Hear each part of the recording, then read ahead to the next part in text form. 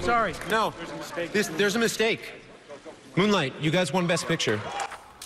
Wasn't that unbelievable? An epic mistake on last night's Oscar Awards put Moonlight in the spotlight in a way no one could have ever predicted. It's giving a much wider audience a chance to take a closer look at the movie and those who made it. As CBS 2's Jim Williams tells us, the film's screenwriter began working on the story as a young student at DePaul University right here in Chicago.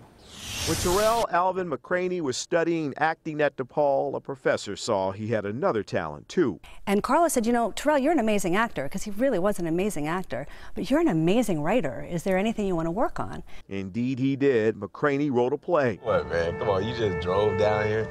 And Moonlight is based on that work, the story of a young gay black man growing up in Miami. It's personal. I mean, it's really intimate. It's an intimate story about Miami. McCraney was in the first play DePaul professor Lisa Portis directed in Chicago. Tarell is constantly using his gift to bring forward stories that are rarely seen.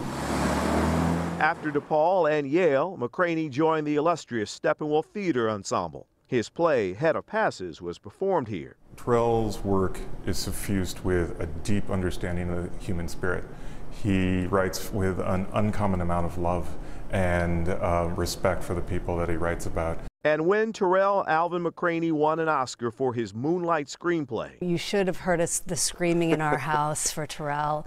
the joy was shared by his Chicago teachers and colleagues. And I am just so very proud that he graced these halls and that he continues to grace the world with his gifts and his commitment. McCraney now heads the playwriting program at the Yale School of Drama while maintaining his ties to Chicago. His play Wig Out will be performed at DePaul in April. Live in the newsroom, Jim Williams, CBS 2 News. Rob, Erica. I'm sure so many can't wait to see his latest work, Jim.